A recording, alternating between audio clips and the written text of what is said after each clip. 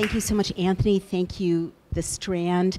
Thank you especially to Sayu Bhojwani and the New Press for the honor of allowing me to talk to you about this incredibly exciting new book, and not just the book, but the larger picture that you shine a light on.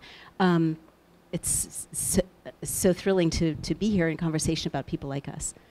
Yeah, well, I want to say all those same things. Thank you for being here.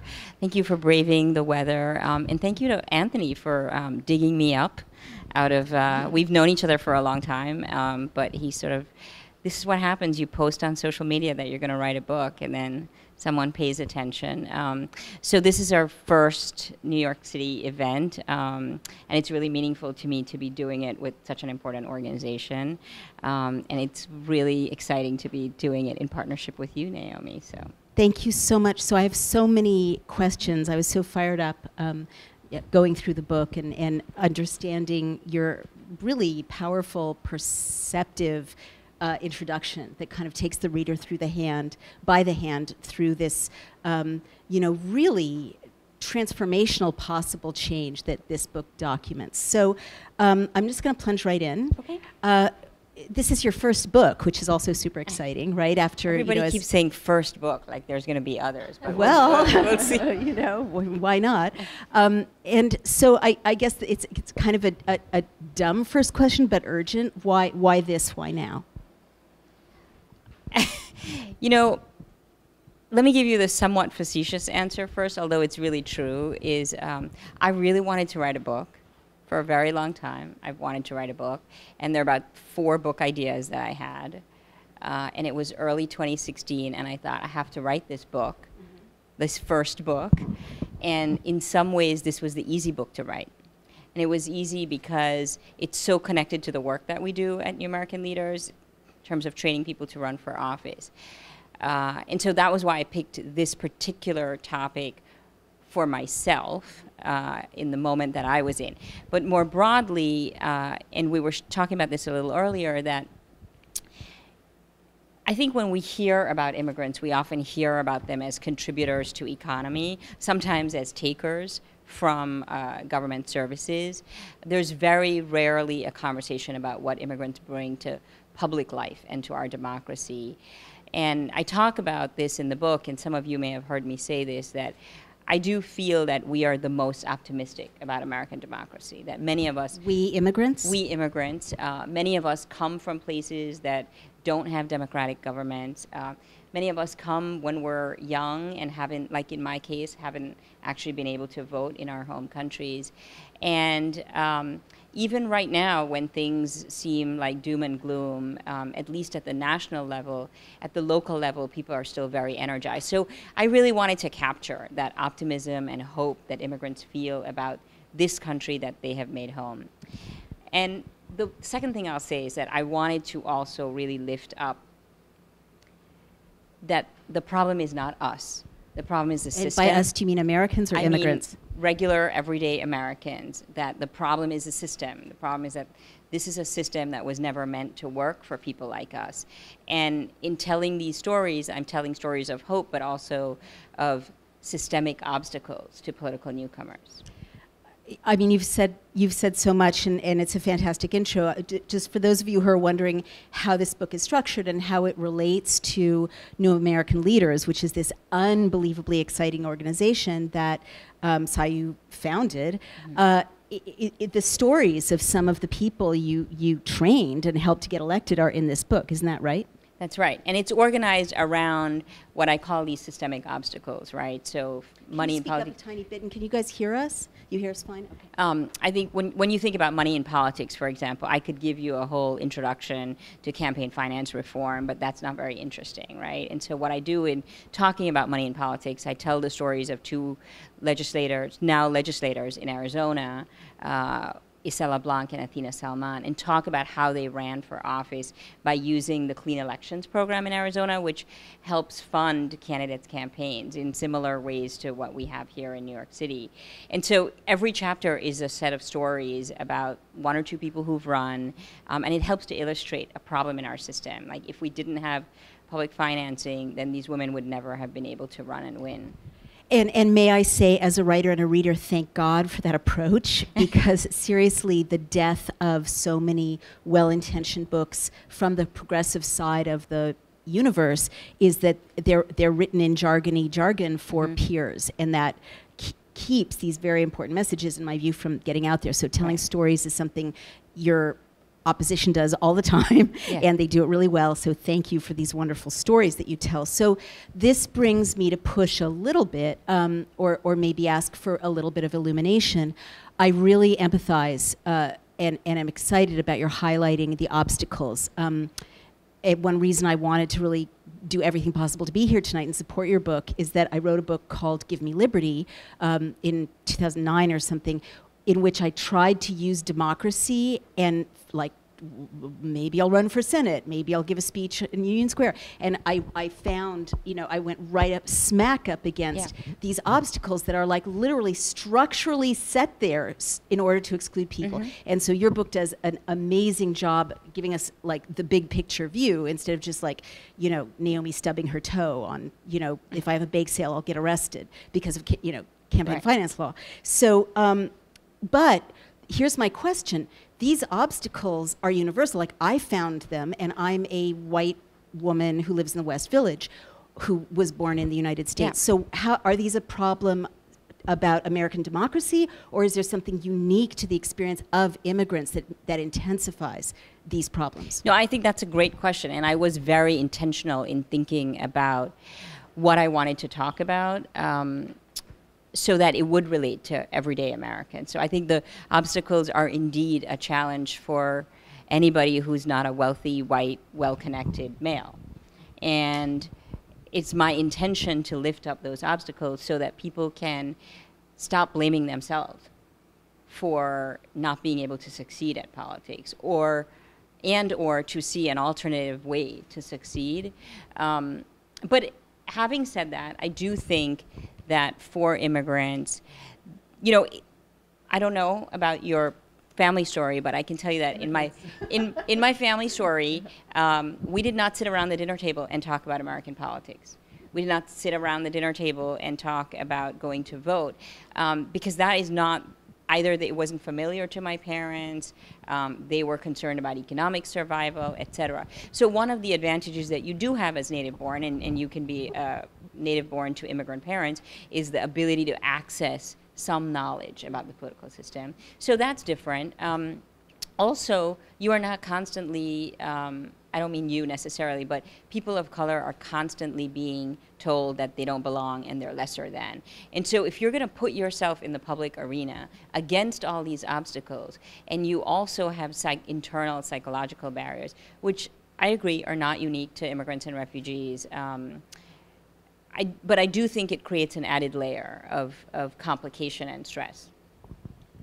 I hear you. Doesn't it also create, in some ways, a built-in constituency in certain parts of the country? I think it depends on how you run your campaign, right? So we're hearing a lot about the expansion of the electorate. We're hearing a lot about voters hearing from candidates, voters who have never before heard from candidates. So it creates a constituency, but the constituency only responds if the person who's knocking on their door, or who's asking for their vote, is someone that they feel connected to, because they're going to represent their interests in Congress or in the state legislature. I hear you. I mean, as I'm listening to you, I'm thinking that the grassroots support, and as you said earlier when we were talking before this event started, people, once they connect with a candidate and they see their values reflected in the candidate's platform, country of origin or ethnicity becomes less important. That was what you had said. Yes. So what I'm thinking, and I wonder if your stories in this book bear this out, is that it's on the other side of how you mobilize power, those networks, those powerful networks, those donors, those the old boy networks, that the people a phone call away, that also disadvantages your candidates materially, and that being an immigrant it's not that they're disadvantaged because they're immigrants specifically there, but because they're immigrants, they don't, by definition, haven't had time to amass, aren't born into those networks. Well, and that's one reason. And then the other reason is that we tend to, all of us tend to gravitate towards people we know. So if the power structure doesn't look like people in this room, it's unlikely that they're going to bring people into this room, into that power structure. So you're always on the outside. I'll say, in 2016, when most of the people in this book, most of the people I write about, in fact, all the people I write about were elected in 2016 or before. Now, some of them are running for re-election. So, we're talking a lot about a wave of candidates, but these ripples were beginning long before this big surge that we're seeing. And in 2016, I remember that a couple of newly elected folks asked me what suggestions I had for them to engage with the Democratic Party or to get the Democratic Party's attention. And my response to that was, you just need to build your own power. Because as long as we are standing on the outside asking to enter, there is a sense of dismissing us because you have to share your power with us. But once we start to amass, like this has happened election after election this year. Every time somebody who has been dismissed by the party establishment wins an election, they suddenly become the person that everyone's paying attention to. And that's because we have to prove ourselves first before we're let in, which is an unfortunate reality. Really, it sounds like chicken and egg. So this brings me to the next concrete question, which is you've identified, and I love it. I love the approach analytically that the book is structured around hurdles. What are the key hurdles that what's the theme of hurdles that emerges in your view that your candidates kept running into consistently? I think the most striking theme to me, and remember, I was talking to all these people after they were already in office, so they had already run and won, and still there was a deep, deep sense of insecurity about whether it's not whether they were qualified or whether they had a right, but a deep sense of insecurity about assuming this position of power. And a deep sense of insecurity about whether they were going to, deep sense of confusion about whether they were going to stay, what it would take to stay, what the costs were on their family. And I found that to be particularly striking, even though it's not a systemic obstacle, but in some ways it is a systemic obstacle, because it's very much connected to the systemic racism, the institutionalized racism that they were facing. So I tell the story of one of the stories I tell is about Carmen Mendez, who's a city council member in Yakima, and the year that she got elected in Yakima, Washington, she got elected with two other Latinas. And one of the things that she says is that she had to specifically ask their assigned seats in the council, and she asked for the three of them to be separated in their assigned seating. Because so often, Carmen, Dulce, and Avina, who were the three who got elected, would be mistaken for each other. Quote unquote, mistaken for each other. And so when you have those experiences on a regular basis, it's hard to feel worthy of this position of leadership. And was that gendered? Did you find that women had those inner qualms more than men did? I think it was different for the men. I think for the men it was, I think there was still concern about, were they getting, for a number of the men I talked to, there wasn't always unequivocal family support. That was the case for the women too. But all these different things really result in the same end, which is you don't feel quite right.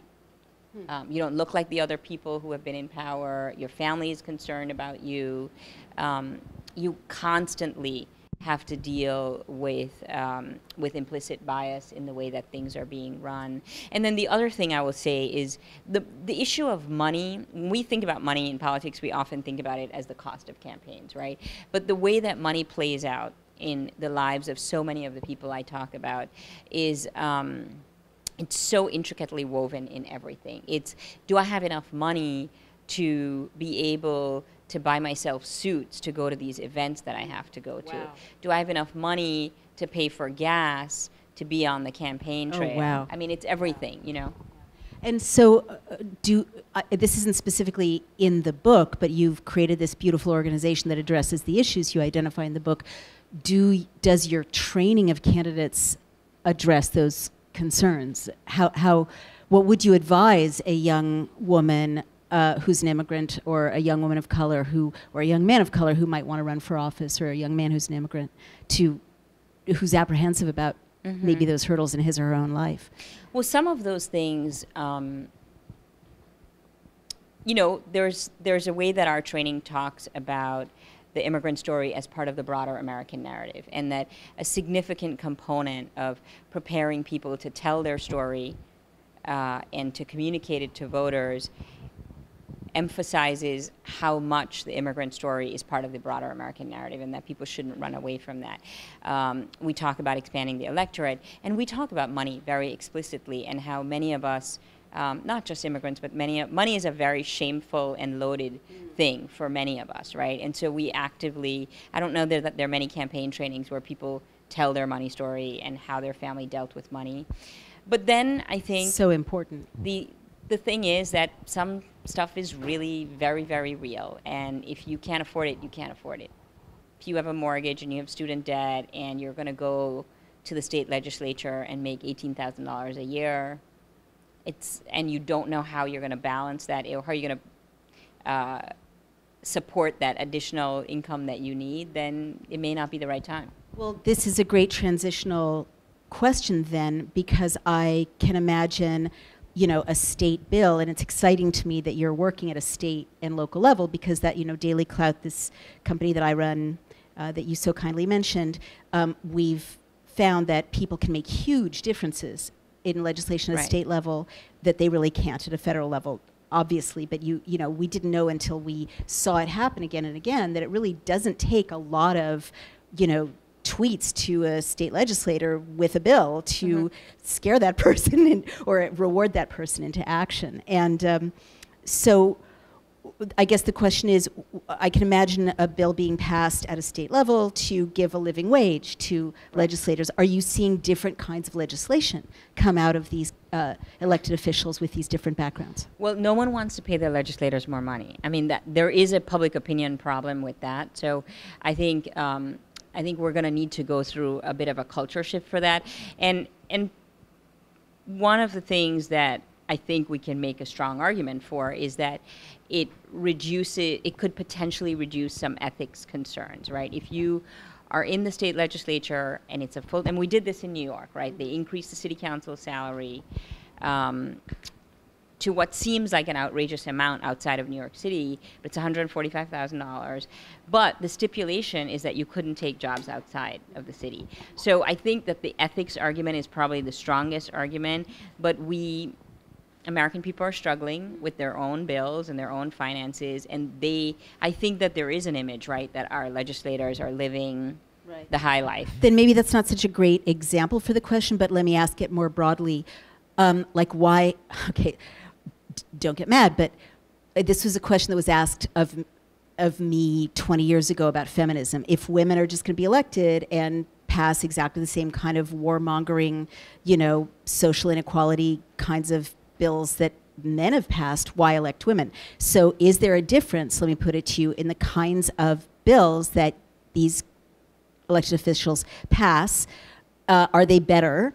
Do they do more for social justice? Are they more innovative? Is there a value to being an immigrant once you're in elected office? Is there a value to the rest of society in terms of the work product? Yeah, well, I think that last part of your question, because you said, you know, is there a value to the rest of society? And I think it's really important I should say that both from where I stand and where the organization stands, and certainly from where the book stands, these folks are running and winning not on the basis of the immigrant vote, and they're running and they're governing for their constituents, right? So the bills that they're passing are bills that benefit everyday Americans, that benefit women, that benefit people of color. They are not specifically targeted at immigrants all the time. Totally. And I know but that are they good bills? Yeah, are they of course. better I than mean, their an alternative cohort that is not made up of immigrants? Yeah, I mean, I'll just say that the fact of the matter is that if you are someone who has had to struggle to pay college tuition, when there's a bill on the floor where they're talking about raising college tuition in state universities,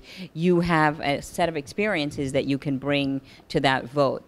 In Arizona, the best example I have of this in recent times, even after the book was written, is that in Arizona, these two legislators I talked about were instrumental in ensuring that teachers had access to the state capitol when the education reform, the sort of teacher pay issue was being addressed.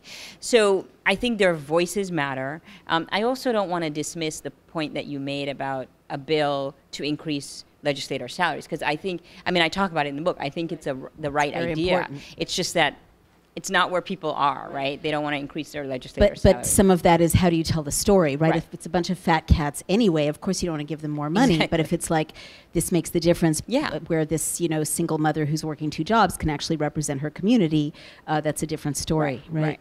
Well, let me go on to the hot button issue that immigration is today, because I think that's one reason, you know, your book is so valuable and why your organization is so valuable. Let's not mince words. The issue of immigration in America is being hotly demagogued. It is a piece of political football. We see it all the time. When you were speaking, I was thinking of a candidate that Daily Clout, my democracy platform, showcased, who challenged Carolyn Maloney. His name was Suraj Patel, and there was a wolf whistle comment, and he did really well, you know.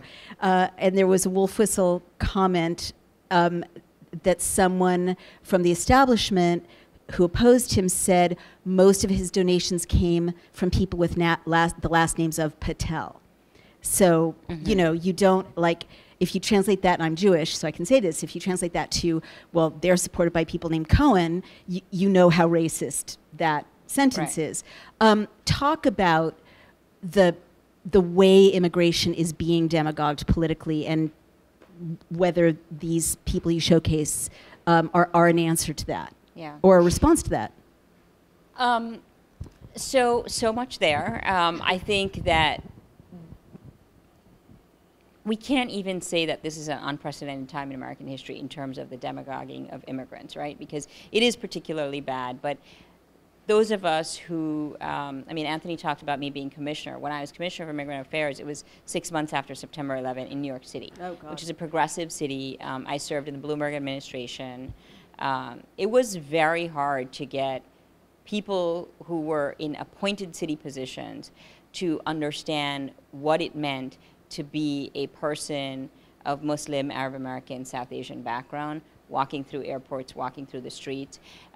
Immigrants have always been a political football. What we're seeing now is an unprecedented attack on every level. And I think the pushback from people like the ones in this book, and we saw a doubling of the number of applicants right after the 2016 election because what we're saying now, I think this phase of the immigrant rights movement is, you know, we are sick and tired of this. We're not going away. And not only are we going to hide, not only are we not going to hide, but we're also going to show up, and we're going to show you that we can have political power.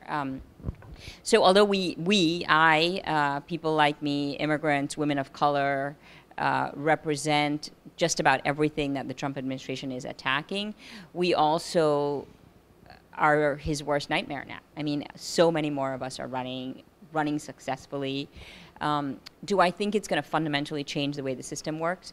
Not right away. I think many more. The changes you're going to see are incremental in terms of numbers.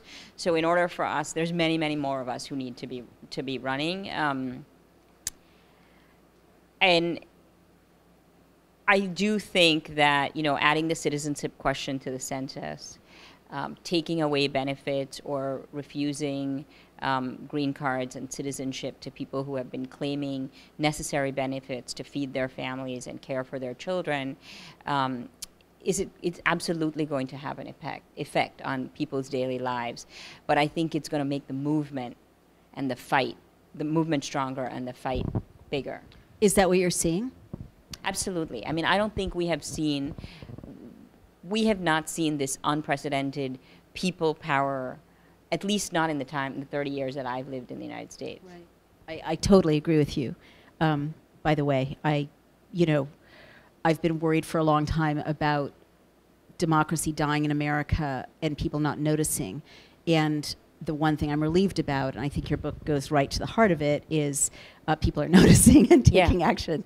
And there is more activism than I've seen since the 60s. I don't know if this resonates with the response that you get. Yeah, and I think it's also a different kind of activism in the sense that I think people are both challenging what the administration is doing, but also challenging the systems. Right. They're not okay with, I mean, you've seen this, I bring up the issue of establishment Democrats because it's very easy to vilify the Republican Party. And they're, probably quite deserving of everything that we have to say about them. But on the Democratic side, there has been no pipeline. I mean, on the progressive side, we have not built a strong infrastructure of recruiting new people to run.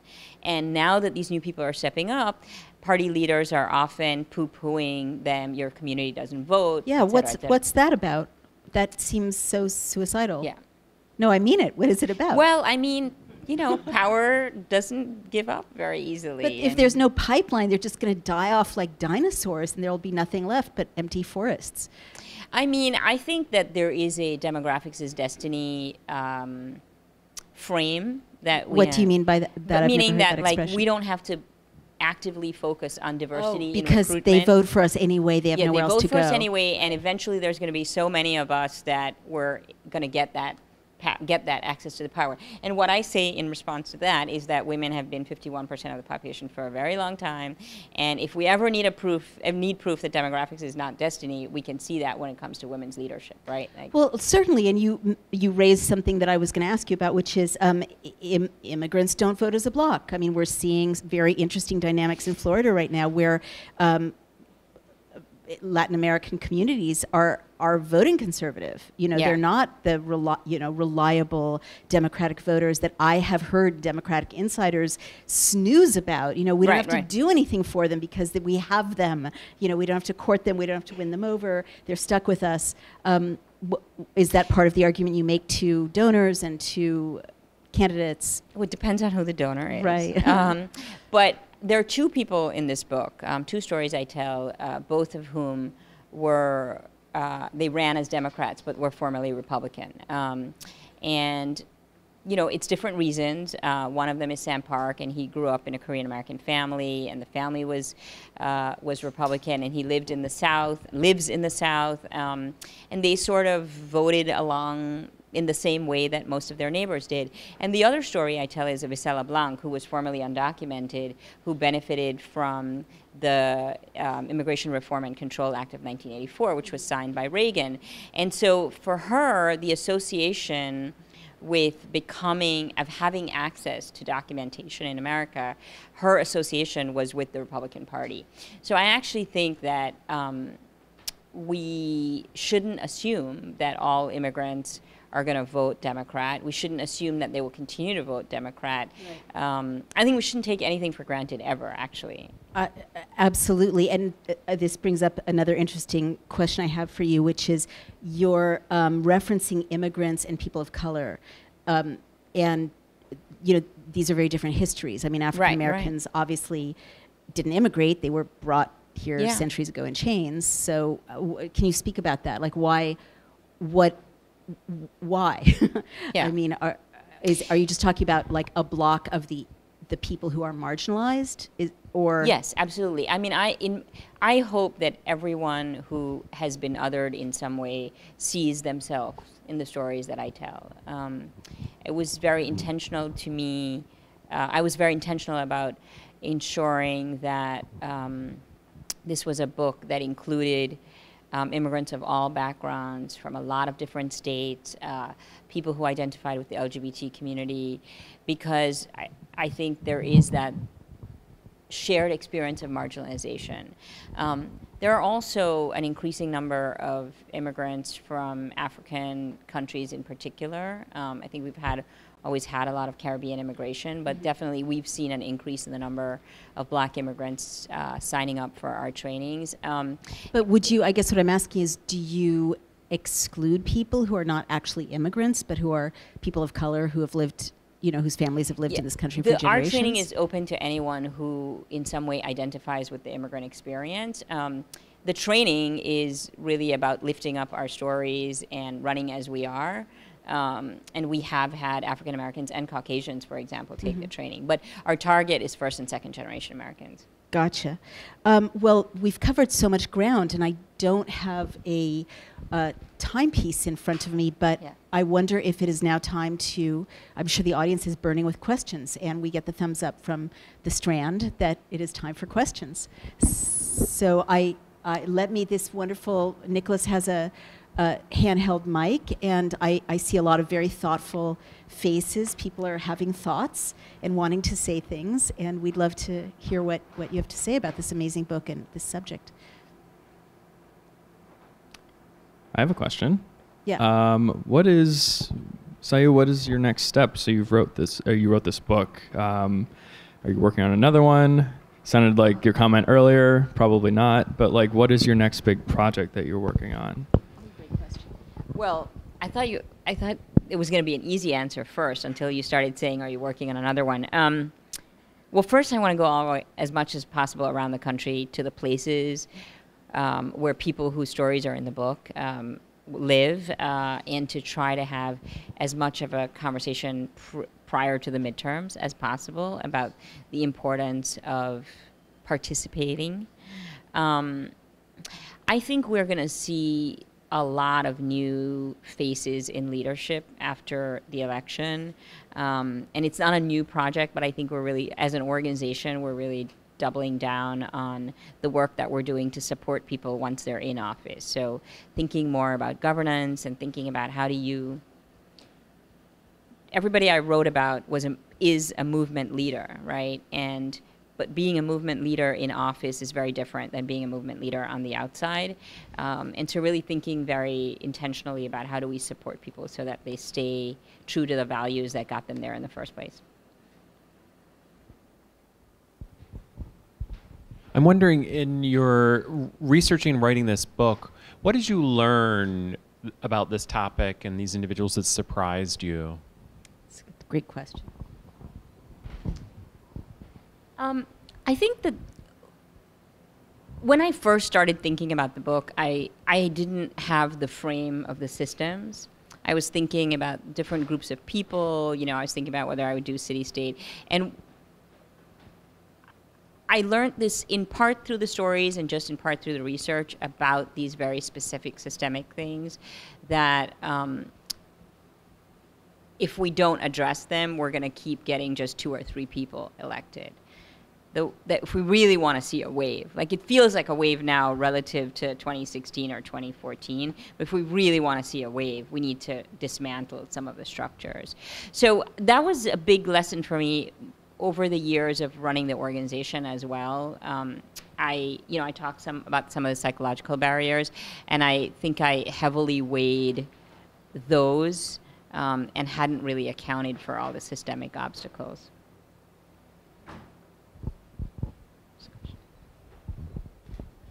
Hi. You mentioned that you think that this generation of immigrants running for office are challenging the structure of government more than previous generations. How do you think the obstacles faced by immigrants running for office now compare to, say, the first generation of Jews running for office or the first generation of Italian Americans running for office? So actually what I was saying is that I think this generation of people running for office, so it's immigrants, but everyone I think is sort of more people are willing to buck the party systems and the establishment in the post-2016 wave. I think the big thing, may be an answer to your question, may not. You may not be satisfied with it, but I think we're in a time where, it used to be that we had different groups of people arriving, and so it would be, you know, the Italians and the Irish and the Germans, and each group was being integrated at different times. And now we have this moment where it's like an incredibly diverse group of immigrants from the from Asia, sorry, and from Central and South America. And then I mentioned immigrants from some African countries.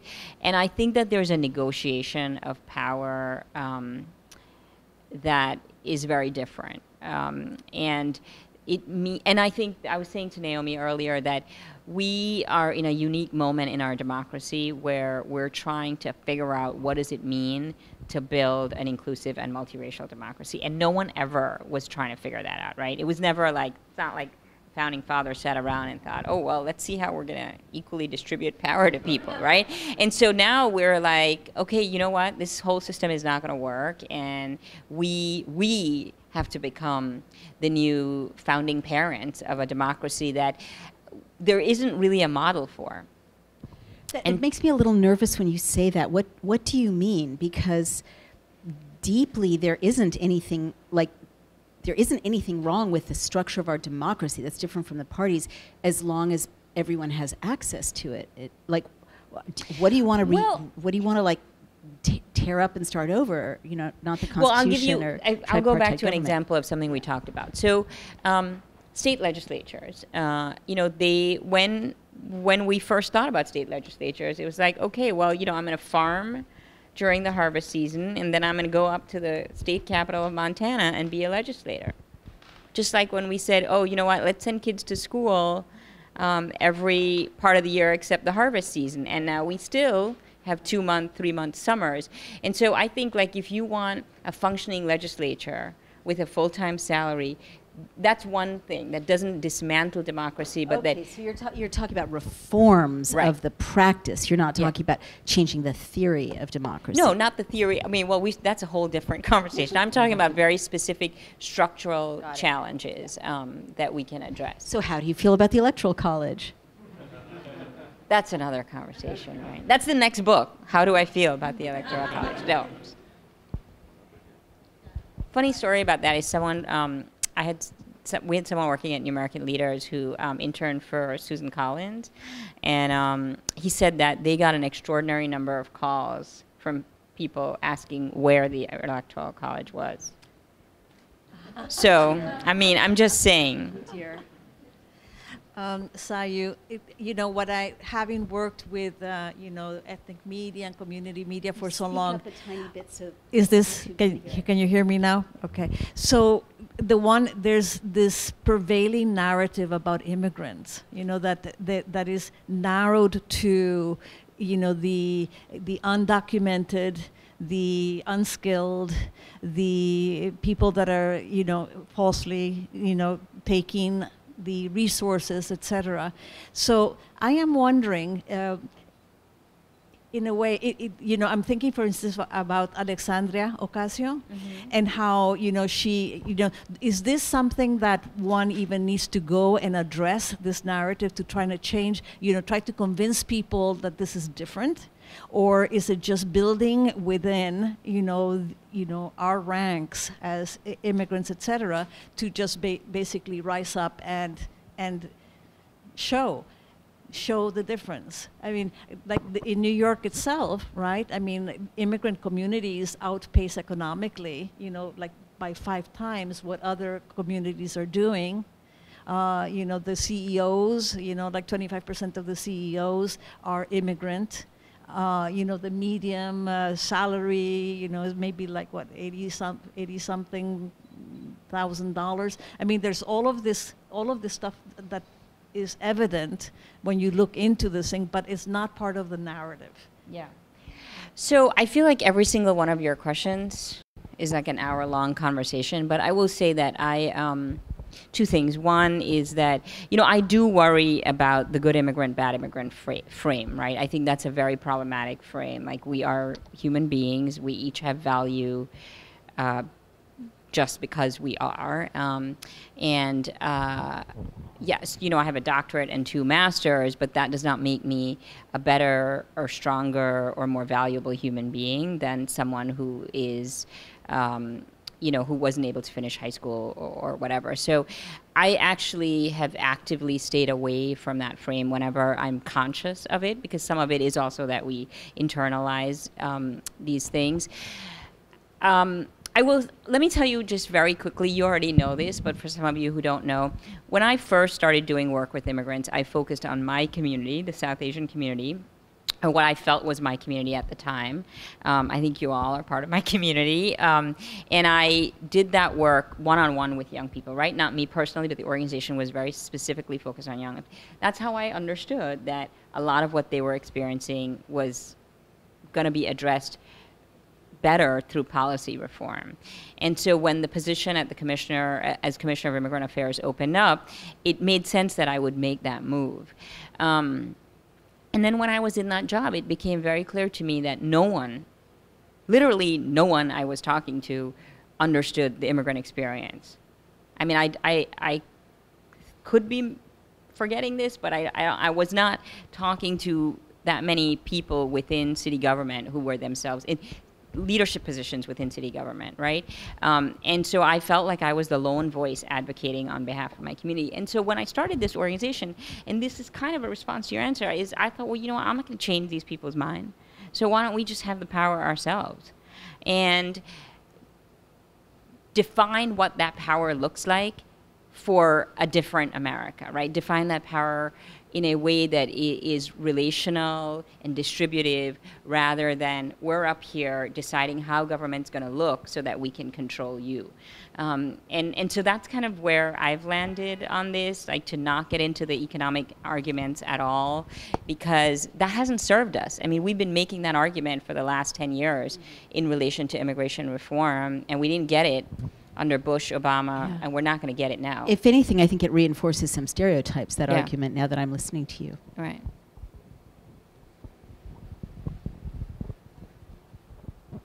Hi. So we're here with Literacy Partners, and of course... I just want to encourage everyone to speak up, because you're also on live stream.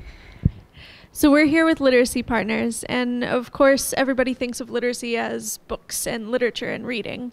But there's also another type of literacy, like media literacy, and just knowing how to find the right resources. So do you have any suggestions for electoral literacy, or where to find resources on? And I guess the context I'm asking this in is that, you know, growing up I was told, you know, vote, it's National Voters Registration Day, register to vote, but that's all good and well, but half the time I would get to the ballot and know maybe one of those groups. So how do you find information on things like that? So I think that there's, like, I know I can't, for some reason, I'm drawing a blank on it right now, but I know that there's a New York City election site that's run through Columbia where you can get information about who's on the ballot, et cetera. I mean, even as someone who is high civic literacy, I always struggle with the judges, right? How many of you get to that ballot and you're like, oh, also referendum. Why referenda, I think, are designed to confuse us. So I do think that even people with literacy in English and high civic literacy, you know, there's a lot more that could be done, maybe through literacy partners about, and then there's, I'm sorry, I'm getting all my national and New York City stuff confused. Citizens Union. There is a site at Columbia. Those are two places that I use for information. And then I think people have, especially for referenda, for example, there is a bias, right? Like different institutions have different biases. So you really want to, I rely on the institutions who I feel are values aligned to make a decision about whether a referendum, and we're going to have some referenda on the ballot for the Charter Revision Commission has recommended that, you know, are supposed to really expand the electorate and boost democratic participation. How community board appointments are run, I know that there's going to be a referendum on that. So I think finding a values-aligned organization to get recommendations from, and then I can't remember that site, but I'm sure it'll come to me. I have to chime in because your question is exactly what Daily Clout was designed to address. So I have to, dying to add my you know, platform. We're nonpartisan, we create blogs and infographics and cartoons and videos, as well as being able to digitally share actual live bills so that you can lobby with your own social media. But we try to be the thing you can check that isn't some of these sites are, very great information, but you want to kill yourself by the time you reach the end of them. And so as someone from a news background, we felt like it was important to kind of make it fun, make it easy, make it jump off the page. So I hope to add that to your toolkit as well. There's a question. Hi, thank you both so much for this conversation. My question has to do with building power among the people that you are talking about in your book and other candidates like them. I think we're seeing with the whole Kavanaugh situation, to put it mildly, how toxic the systems of power are that have kind of propelled him along and sheltered him and sheltered so many people like him within our system. And how do you kind of counter that? And I'm thinking there's so many more good people than bad people, right? So like, how do you build power and connection between the kinds of people that you're talking about in your book and those kinds of candidates? Like, do you have an alumni association? Is there kind of coalitional things that happen? Is there support that happens across candidates? I don't know, it's sort of a vague question. To all of those things. When we first started the organization, I thought we would just do these trainings, and then it became very clear that people needed a lot more support. So we have an initial training that we call Ready to Lead, which is, as I said, really targeted at first and second generation Americans. And then folks from that training can get an advanced training. And then when they declare, we have Where is it physically? It's in a number of different states. So we're in 6 states, Arizona, Michigan, New York, Colorado. Arizona, New York, Michigan, Nevada, and Washington we added this year. And what am I missing? Orange County, California. And then we're adding Georgia and Colorado next year. So we believe that we need to build those ecosystems locally, in part to do what you're saying. So what happens is that we have a state coordinator, they support the alumni. If an alum runs, we can't help them, but a lot of the alum volunteer for their campaigns. If an alum runs for state rep and then decides to run for state senate, then that state rep seat can be filled by another alum who, so there is that ecosystem of participation. Also, we have a network of elected officials, and we support them, as I was saying earlier, in trying to, a lot of it is not just about here's a policy that you can pass, but here's what you need to do in order to continue to be effective in connecting with the community. And sometimes it's just about creating a space for conversation. But so we do that throughout the year in the states, and then we do it once or twice a year nationally. Do you also have like a pool of resources, like these are good campaign managers and these are good press people? Well, they meet each other actually through the training. And they tend to work with each other, right? So, and so I'm going to nudge you to say the website where someone watching this online can think, well, I want to run. What do I do? NewAmericanLeaders.org. Thank you for that. And we have a Facebook page too that you can follow us on, which I think we may already have all the 2019 training dates up, so you can definitely sign up. And I should say that, does it cost money? There's a $150 registration fee for the weekend, but you can apply for a scholarship. Affordable. Yeah. Wow. Okay, everyone who's watching, you heard that. NewAmericanLeaders.org. NewAmericanLeaders.org. Go. Don't sit on your butt this time around. You know you want to run. You know when you want to lead. You know you want to make decisions about the country. You need to sign up on her site right away and get trained, right? Yeah. And can I just say 2 or 3 things you can do right now if you're not even thinking about running is go to your community board meeting and your city council meetings, because a lot of stuff gets decided there because no one's watching. People don't even know where to look to find that information. Like I literally, and they make it, okay, all right, Mayor de Blasio, this is aimed at you. You don't even have someone answering the phone in your press office. You don't have a human being. It is a form.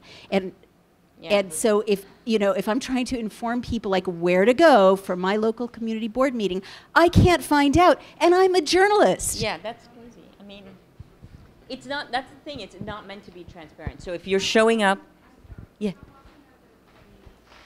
The trainings, they start usually in late January and run through June around the country. Oh, how long are they?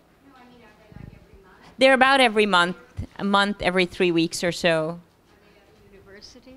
They are in different locations. I don't know where the New York one is going to be, but usually they're universities, they're community centers, that sort of thing. So could I do another little nudge? Because this is so dear to my heart, getting everyone in the room who wants to run and everyone watching you to jump in and sign up. If people are sitting here thinking, well, I'm only 21 or I'm 65 or I have another full-time job, lay to rest some myths people might have that would keep them from signing up, right? I mean, isn't it true that there's no such thing as too young as long as you're past a certain age, or too old as long as you're able to answer the phone, right? I have one thing to say. What? Our current president. I mean, that's not inspiring. If you are sitting there thinking that you aren't ready, you're not qualified, you're too young, you're too old, you're too rich, you don't know anything. I mean, also, by the way, this is to my earlier point. And I get this a lot. A lot of people come to me and say, oh my God, your job sounds so great. How can I get into the nonprofit sector?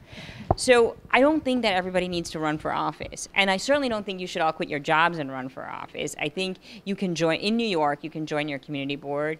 You can do this. But literally, like how? Like break it down. I think the first step, I'm a little rusty on the New York City specific stuff, but probably the first step is to check in with I think the borough president still appoint. It's a very political process because community boards decide about businesses, they get money that they can distribute. So it's not easy, by the way, but I believe that the borough presidents get to appoint someone. And where do you find your borough president? Sorry to be such a nerd, but you should know your borough president. But how? Like how? I mean, I think you could search Manhattan Borough President, Queens Borough President. Okay. Like, really, I think that's what you have to do. And then you phone. Like, this is people's fear, and I empathize so much. This is, like, literally why we created Daily Cloud. They call up. They say, I'm Joe, whatever, and I want to talk to the borough president about running for the board, and they're afraid they will never be called back. I'm a best-selling author, and Bill de Blasio didn't call me back or anyone in his press office, and like people feel like it's going to be pointless. If they're not connected, no one will tell them. Yeah, and I that's think real. That's a very legitimate issue, and I think I wouldn't ask to speak to the borough president. I would just ask to find out what the timeline is for appointments on the community boards. You can also call your city council member. Shouldn't that be transparent somewhere? May I say something? Yeah, please. Scott Stringer has a website, and he sends out emails to people who subscribe to him. Pardon? Okay, he also, I have been asked by his office about recommendations. And as well as the emails that he sends out, he refers to specific issues and asks people to back them. So I think he really makes himself as available as he can.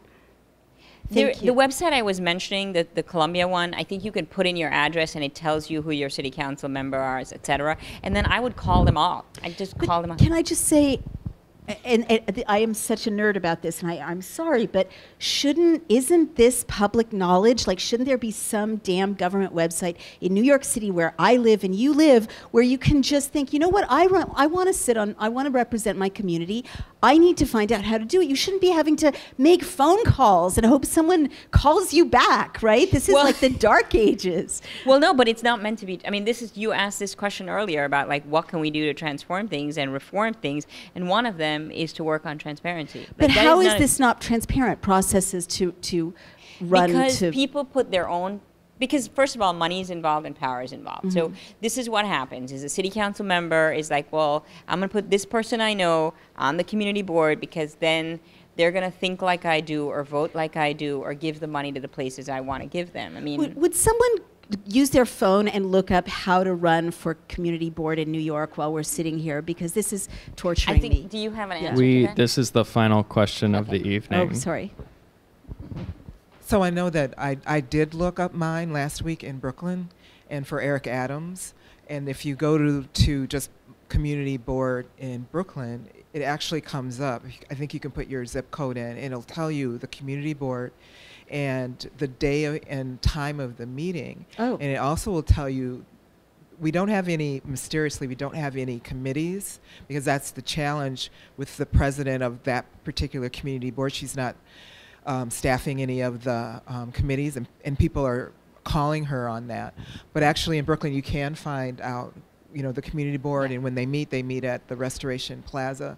And some of that information is pretty transparent. I think in Brooklyn where it's not transparent is what's going on and who's on the board, and there's a waiting list for people to join the community board, and there are no term limits as far as I hear. Well, that's going to change. I think that's the referendum that the Charter Revision Commission has recommended. So there's like some transparency, but I think some of it is also depends on who's been on the community board and how long they've been on it, and the control that they have. Right. So it's not always the fault of the borough president.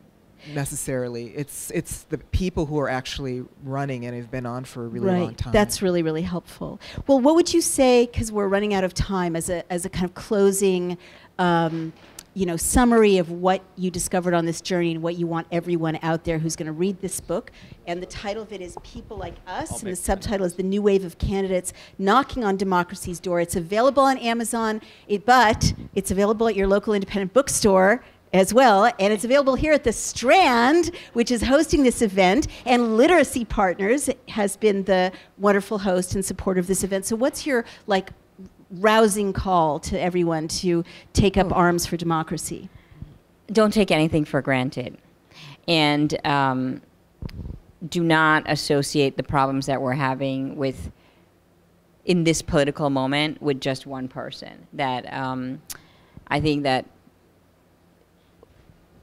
it's too easy to dismiss what's happening as the fault of this particular president. And I also think that this is the last thing I will say, because that wasn't really a rousing call, but I do think that everyone can do their part. I think you can get someone to vote.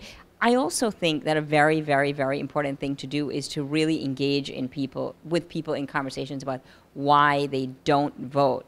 Because I think we tend to want to hang out with other people like us who, see what I did there? Other people like us who are already involved and active.